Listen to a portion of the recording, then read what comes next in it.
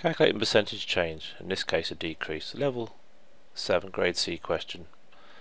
We're told the population was 40,000 to start with and it's reduced to 5,000. Now there's two ways of doing this. One really quick way, which is to just work out the percentage multiplier, and we know that we've ended up with 5,000 and originally it was 40,000. So when we divide those two values, we get, make sure you get the right number of zeros, 1/8, which is 0.125.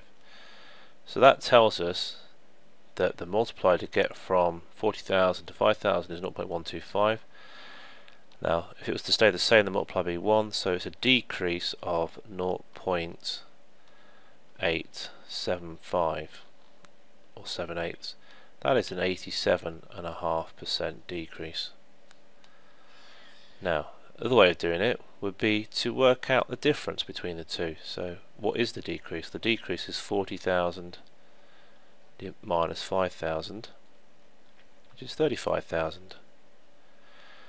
And 35,000 out of the original 40,000 is the decrease.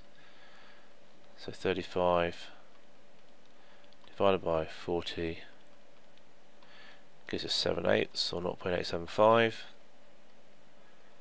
So the percentage decrease is 0.875 times 100, which is 87.5% for 3 marks.